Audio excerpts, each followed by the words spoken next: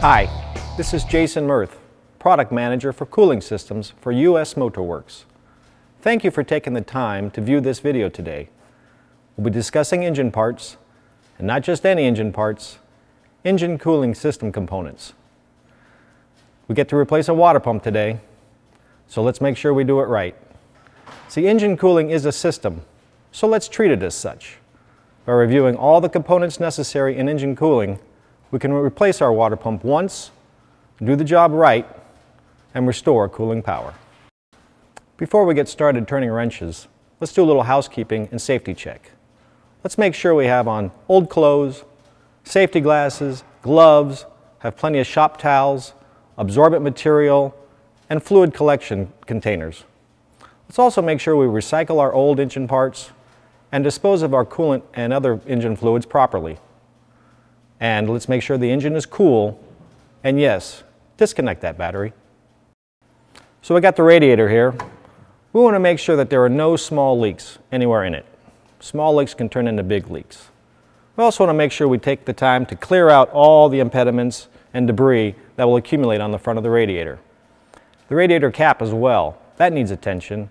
If it's corroded or has any signs of leak or degradation, please take the time to replace that as well. That can allow air back into the system, and that can cause trouble later on. We also want to make sure we refill the coolant in the radiator with a proper mix of antifreeze and water. Too low or too high of a mix can cause temperature issues and make your engine run inefficiently.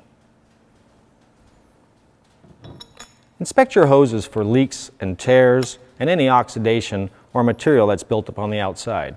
You don't want one of these to burst as you're driving down the road. Belts is another issue to look into. Make sure it's not worn, not missing teeth, have abrasions on the side, or is loose in any way. This can cause some imbalance in your system and damage your newly installed water pump. Belts run on tensioners and pulleys. These too need attention, as bearings can wear out and they can lose their spring tension. This too can cause imbalance in your system and damage your newly installed water pump.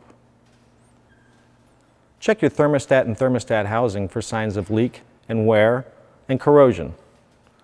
A stuck thermostat can overheat your engine, and an open thermostat can make it run inefficiently.